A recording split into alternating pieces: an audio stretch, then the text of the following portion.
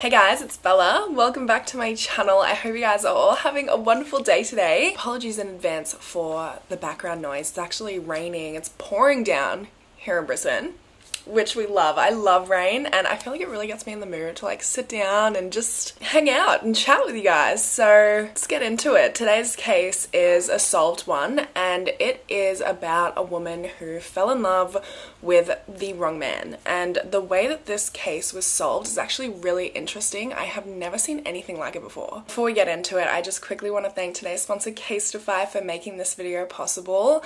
I am so incredibly grateful to have been working with one of my favorite brands for so long now, and I am so grateful for their support of my Mystery Monday series over the years.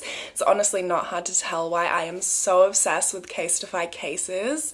Their impact cases and ultra impact cases are made of 65% recycled materials, and the packaging that all of their products come in is made from 100% recyclable material, and the packaging itself is made from recycled paper and non-toxic soy ink. Their cases are approved for drops of up to 9.8 feet. They are wireless charging and 5G compatible, and despite that they're still really thin and cute, unlike a lot of other protective phone cases which are really just like clunky and ugly.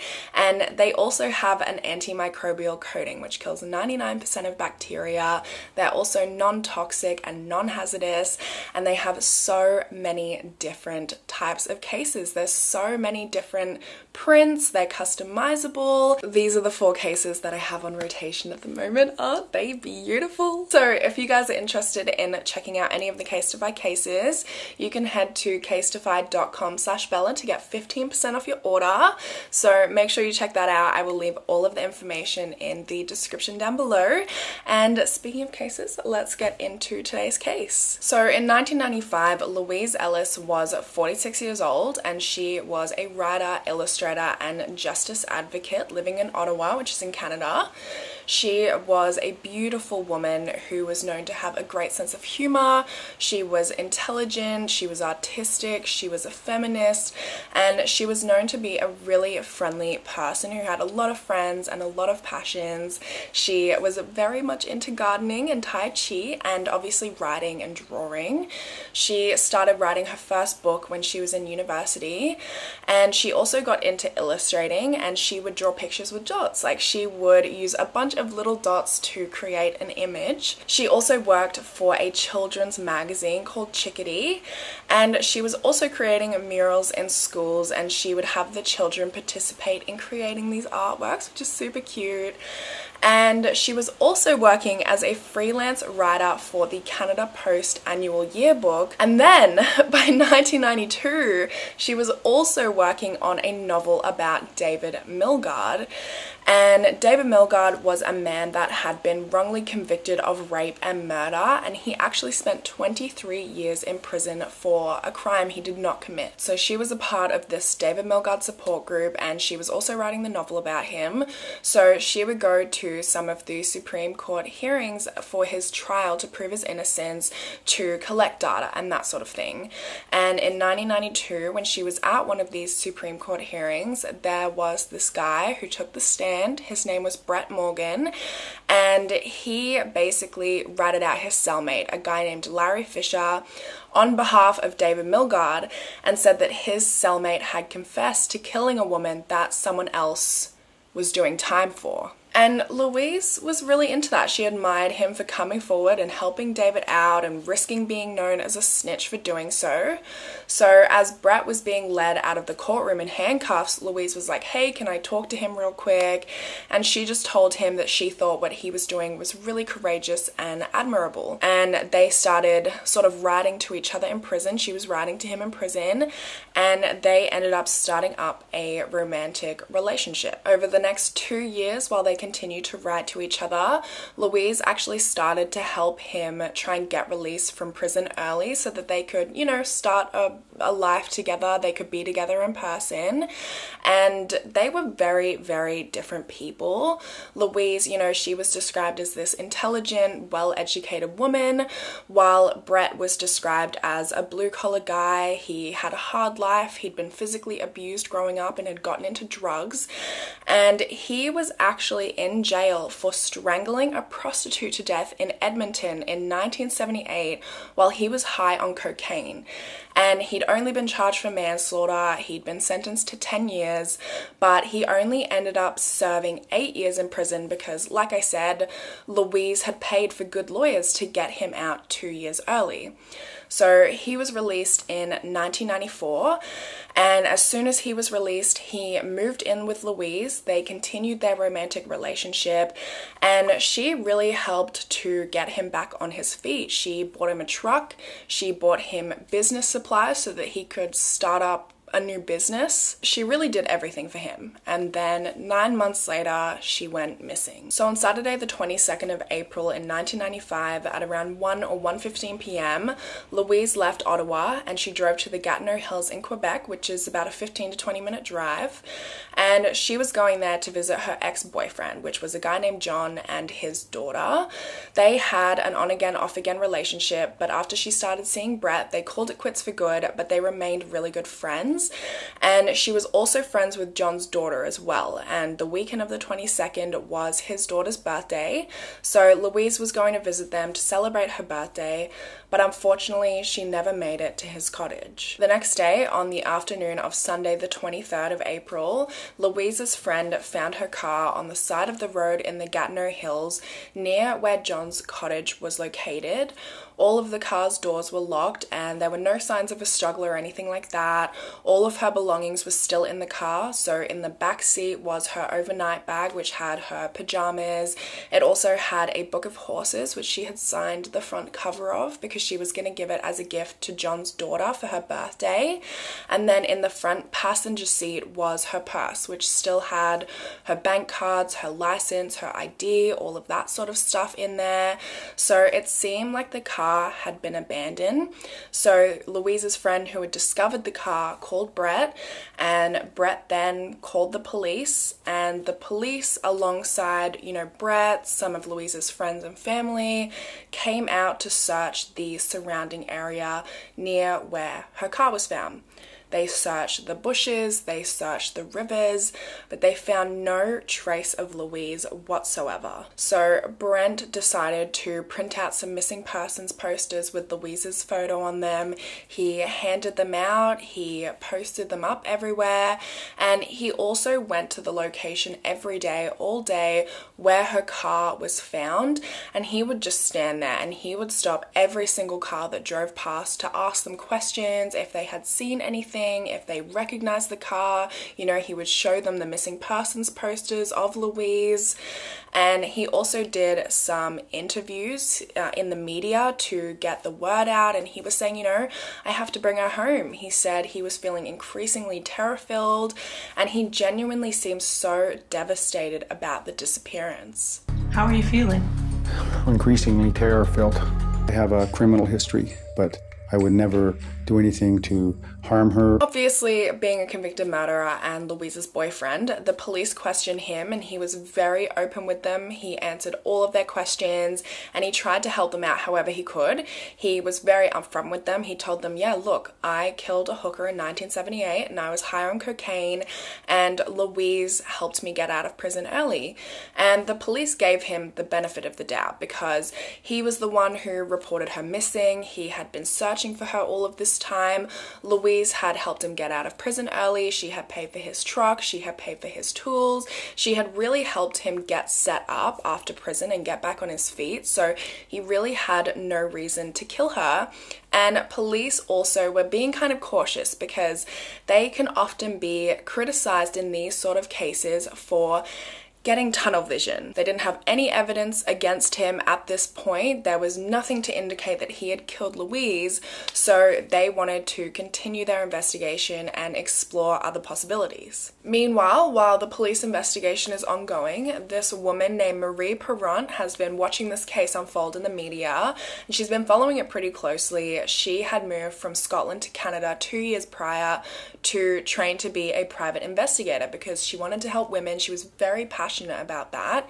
And while this whole case was unfolding, she's actually looking to get some practice as a PI, get out there, get on her first case after training for the past few years. And she had seen Brett's interviews. She felt really bad for him, and she also lived in Gatineau, so she lived about 25 minutes away from where Louise's car was found. And she managed to get a hold of Brett and, talk to him on the phone and said she wanted to help out and help him find Louise. And he said, great, let's meet tomorrow. So the next day she goes to his house, and when she gets there, he sits her down, he holds her hand, and he says, thank you so much for helping me try and find Louise. And she asks if she can record the rest of the conversation, and he says, of course, no problem. And then he goes on to tell her about Louise, about the case. He tells her, she's all I have. I can't give up. I have to find her because we are soulmates. I can't do this alone. I can't be without her. And so Marie tells him, it's okay. We're going to find her. I am going to help you find Louise. My hope is the same as I'm sure everybody's, is that we find Louise safe and sound somewhere. Me too. I can't give up. I can't. She's all I have in my life. It's very hard. Very alone. So she goes and starts doing some investigating of her own, and she goes to the area where Louise's Jeep was found, and her car was found kind of at the bottom of a driveway up to somebody's cottage, and nobody was able to talk to the people who lived at that cottage because nobody was home. It was late April. A lot of these cottages were still empty from the winter time. Louise's Jeep itself was basically pulled in, situated right where the spot is. And the Jeep was actually pulled in right into the edge, very well parked. So Marie just kind of looked at the car and where it was located, and the more she looked at it and the area that it was left in, the more she started to come up with this theory that somebody who wasn't Louise had parked it there deliberately, locked it, and then left to kind of either throw police off or to just get rid of the car after abducting her. And she believed that this had to have been somebody that Louise knew. It wasn't a random, it wasn't a stranger, it was somebody who was in her life. So she talks to Brett again to kind of get an idea of anyone in Louise's life who may have had a motive to want to kill her. And that is when Brett tells her that he's kind of sus on her ex-boyfriend John.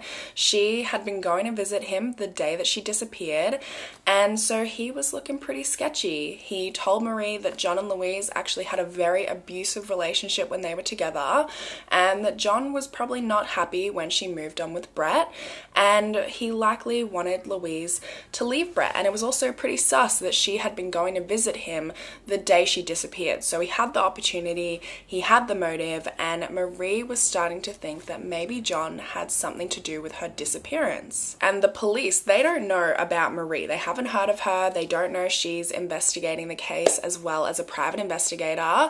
But they have the same idea as her. They think, John's looking a little bit weird.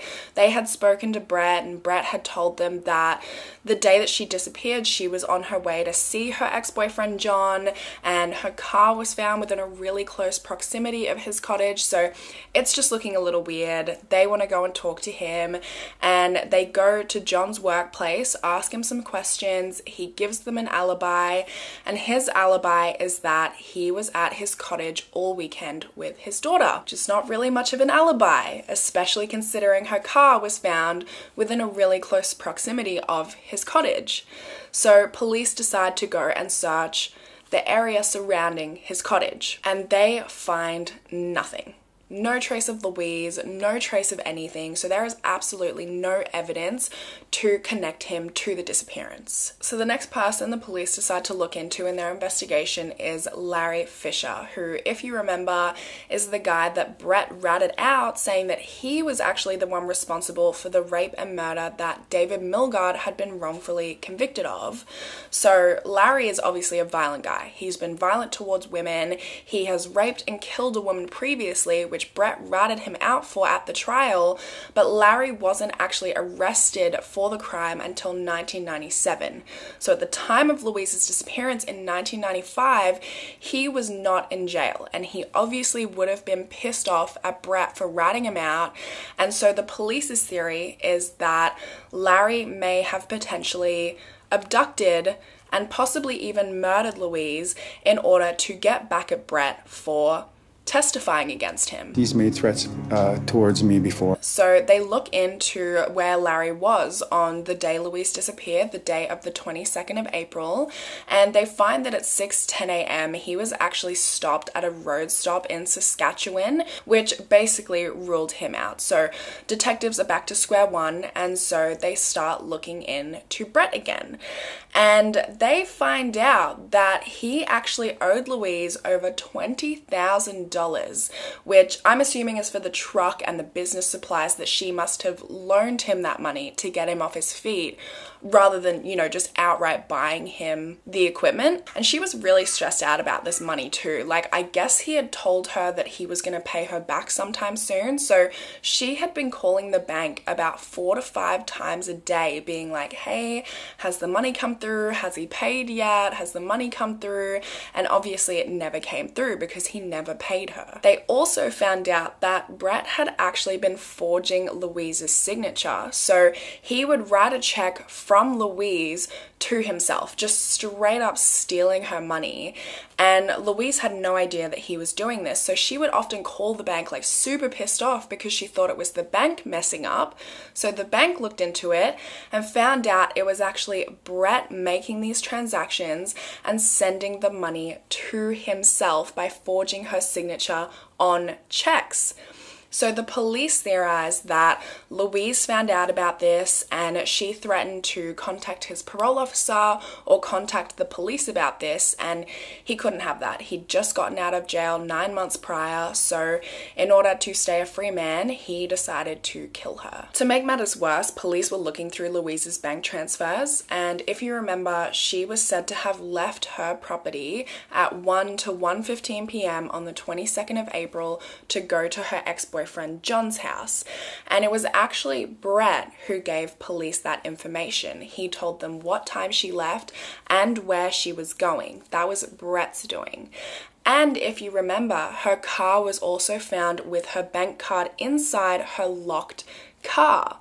But in looking through her bank transactions, police found that she supposedly made a withdrawal of $280 at 2:53 p.m. that day. So police go and they get the surveillance footage from the teller where that withdrawal was made, and the person withdrawing that money was Brett. So according to Brett, she had left at 1 to 1:15 p.m. She had obviously taken her bank card with her because it was found locked in her car, but somehow 2 hours after her disappearance, he had used her card to withdraw money. So he was caught in a straight up lie, caught in 4K. Unfortunately though, that is not enough to arrest or convict him. Now, while this is going on, Marie Perrant, the private investigator, also has a breakthrough. She was listening to the recording of the first conversation she had with Brett, and she notices that when she asks him if, you know, Louise's driver's side seat was the same as when Louise drove it, or if it looked like it had been pushed back, like a man or someone bigger than Louise had driven it, because obviously, you know, her theory at the time was that somebody that Louise knew had deliberately driven the car there to stage it to throw police off. So Brett's response was actually, oh no, it's exactly the same way that and then he stops, he pauses, and he corrects himself. He says, it's the exact same way that Louise left it when she left home. She didn't notice it at first when they first had the conversation, but listening to it back, she's like, oh my goodness, is this guy that I've befriended, this guy that I'm trying to help, is he actually the murderer? Now by this point, Brett is the police's prime suspect. So they bug his house. They also get surveillance out front of his house to just kind of keep an eye on him. And that's when they overhear him talking to the private investigator, Marie Perron. And they look into her. They find out she's a private investigator. She's relatively new. This is her first case. And they decide to go and have a chat with her. And they ask her, you know, what have you found out so far? Do you have any information? What are your theories? And she tells them, I think he's killed her. So interestingly enough, they actually ask her to help them out. They're like, obviously he trusts you, you've kind of befriended him, you're helping him out, so maybe because he trusts you, you can get a confession out of him. So it's a very unique situation to be putting this woman and asking her to get close to this man who has already been convicted of murder.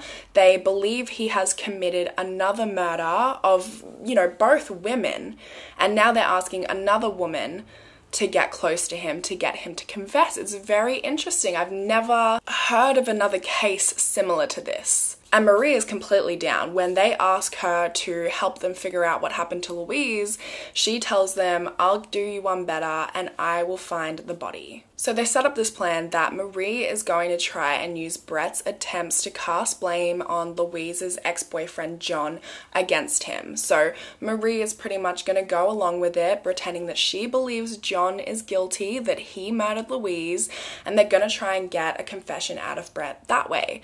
So basically, if he helps lead them to Louise's body, or he helps figure out what happened to Louise, under the impression that he's telling them that this is where John put the body, or this is how John killed her, but he's actually like confessing through John, if that makes sense. Like he's saying this is what John did to her, but it's actually him that did it. They obviously have Brett's house bugged, so Marie goes to his house, has a conversation with him, the whole thing's recorded, and she basically says to him, you know, you're a convicted killer, how would you dispose of the body?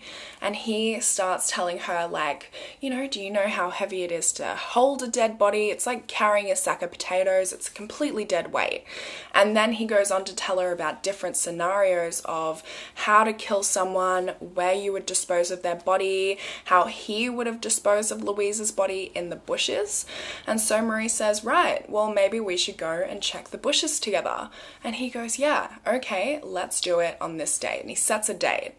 And so Marie goes to the police and she tells them he's agreed to go and look in the bushes. He said that's where he would bury a body, and we're going to go on this date. So they bug her purse because obviously it's a very dangerous situation. They don't want him to check her for a wire and that actually be one. So they bug her purse so they can listen to everything that's going on while they're in the bushes alone. It is such a dangerous situation for her to be going into because they are going to be alone in a very remote place where the police won't be able to follow them. And he is a convicted killer. He has killed a woman before. He's also believed to have killed another woman. And now she's going into the bushes alone with him. If he clues on at all that she's working with the police, he could very easily kill her as well before the police have a chance to even get out there to her to save her. So we're in June of 1995 now, and Marie and Brett are going out into the forest to search for Louise's body.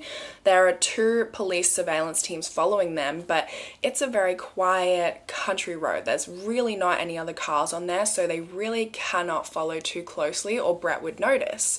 So Brett drives about 1 to 1.5 hours away, and he parks in this very remote area of bushes, and then him and Marie set off into the bushes together. And like I said, the police can't follow them.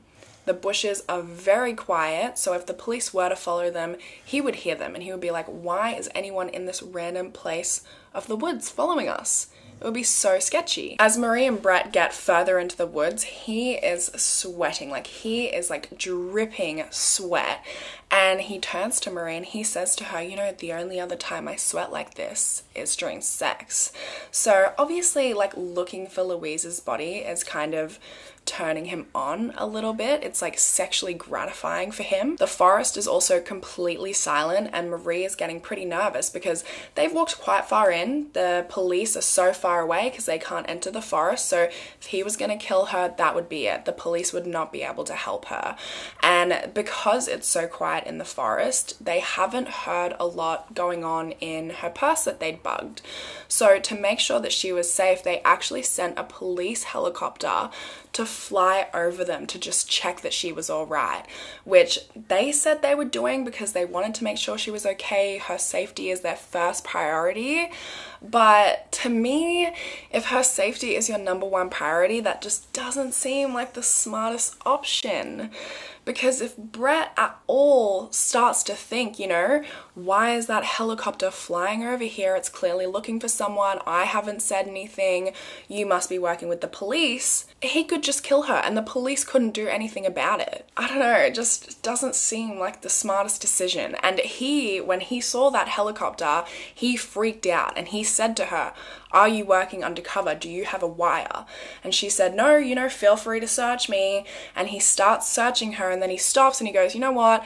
I'm not going to search you. I trust you, but I want to get out of here. I'm done searching. And for weeks after that, he refused to go out there again to look for Louise's body because he was so freaked out by the helicopter. So Marie and the detectives come up with a new game plan. They decide that they're going to use Louise's money as bait to get him to confess because he has no money. He has been taking office equipment from Louise's house and pawning it off for money to pay bills, to pay the rent, because he has none. So they get someone from the bank to call him and say, you are the heir to her estate. You're going to get everything, but we can't release it to you until she's declared dead, and she can't be declared dead until her body is found. To fuel things, they also get Marie to tell Brett over a beer that Louise's ex-boyfriend, John, had taken a polygraph about Louise's murder and he had failed miserably. So he was the prime suspect now. All they needed to do was find Louise's body and John would be donezo. And Brett, he was obviously eating this up, but then he turns to Marie and he says, how do I know you're not an undercover cop? And he says this as he's leaning in closer to her. And she said she just knew it was a test, that if she wasn't a cop, she would kiss him back. So as he leans in to kiss her, she kissed back. Oh, it grosses me out so badly. I don't know how she did it. I physically would not be able to. I would vomit in my mouth and onto him. I couldn't. I just made my blood go so cold. But I did it, and it seemed to put him very much at ease. I mean, obviously the police knew about this whole meeting as well. She was still bugged. They had set the whole thing up. So they knew that this kiss took place. They were pissed. They called her straight away and they told her, you know, pretend it's your daughter on the phone. And so she's saying things like, yeah, it's all right. You know, there's some food in the fridge. I'll be home soon. And they're on the phone saying, get out of there now. We need to talk.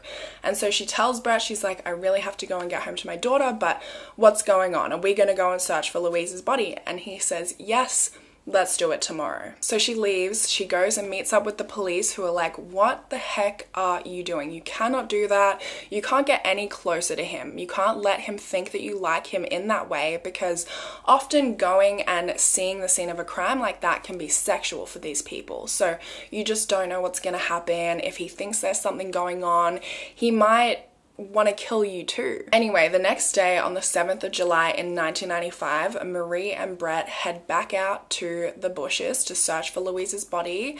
Marie's purse is still bugged and they do have 2 teams of surveillance following very loosely behind them. So as Marie and Brett are walking through the bushes alone, he's asking her some really bizarre questions. He's asking her, you know, are you nervous to be in the bushes alone with a convicted killer? And he he asks her if she trusts him, which she says she does, and it's just very clear that he's like getting off on the whole situation. And then at one point he actually turns to her and he says, "Hey, just watch out, there's barbed wire just ahead." And she's thinking, how did you know that? Like, this guy is not very subtle. I mean, maybe he wasn't trying to be subtle. Clearly he's getting off on the whole situation, so maybe he kind of wants to drop hints that he was the one who killed Louise. So after a little while of walking, Marie notices something out of the corner of her eye, and she says to him, "What's that over there?" And he replies, "It's Louise." So Marie gets a little closer and she notices that it's a tennis shoe. And then Brett seems to get almost transfixed. He's staring at Marie and she's kind of freaking out. She's like, what do I do? You know, she obviously has to be really careful here. So she kind of grabs his head and just looks into his eyes and tells him, "We found her. It's okay. It's okay. It's all going to be all right. We found her."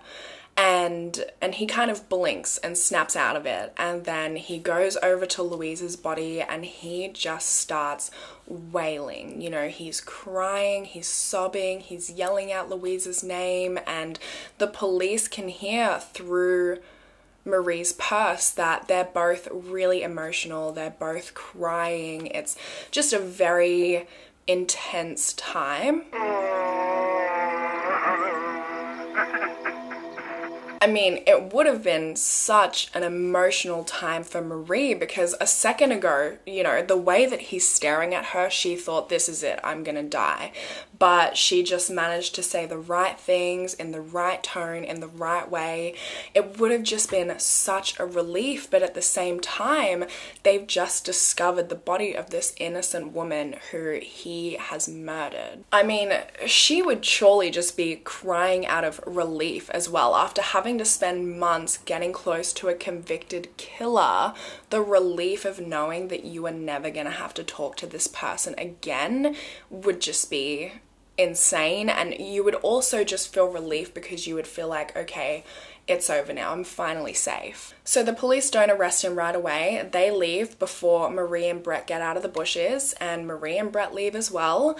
And then later that afternoon, Brett goes into the police station to report that he's found Louise's body, thinking that Louise's ex-boyfriend John is gonna get the blame, it's all gonna get tied back to him, but instead, Brett is arrested. Detectives also talk to Marie and ask if she has a message that she wants them to give to Brett, and she tells them to tell Brett how does it feel to be taken down by a woman. So Brett was obviously taken to trial for the murder of Louise Ellis, and he did not admit to anything. He maintained his innocence. Police actually found Louise's diary where she had actually written about the fact that Brett was very abusive toward her during their relationship. Police theorized that on the day of Louise's disappearance on the 22nd of April, that she had been getting ready to go out when Brett came into the bathroom and strangled her to death in the bathtub. He then wrapped her up in the shower curtain, put her body in the back of her own car, and drove her out to the bushes where he disposed of her body.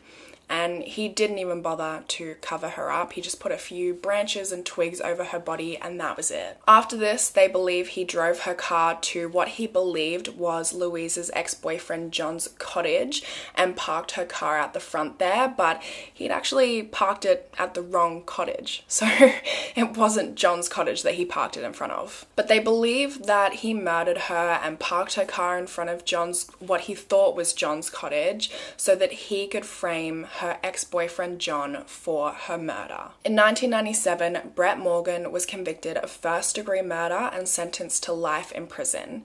He would have been eligible for parole after 25 years. However, 2 months after sentencing, he died in prison of hepatitis C. Police also believe that he may have been responsible for the unsolved murders of 2 additional women. But that's all. That's it for me today, guys. As always, I would love to discuss your thoughts in the comments down below because I just think this was a really unique and interesting case. Louise obviously saw the best in people. She wanted to see the best in Brett, and you know, she fell in love with a convicted killer. She tried to help him, and then in the end he killed her. The way in which this case was solved as well was really unique and interesting to me, because I've just, in all of my time researching cases, I've never researched a case where police worked with kind of just your regular citizen, sent her out in the woods alone with a convicted killer. Like, that is some bravery from Marie. I couldn't do it. So I would love to hear your thoughts in the comments, but I hope you guys have a wonderful rest of your day, and hopefully I will see you in my next video. Bye guys.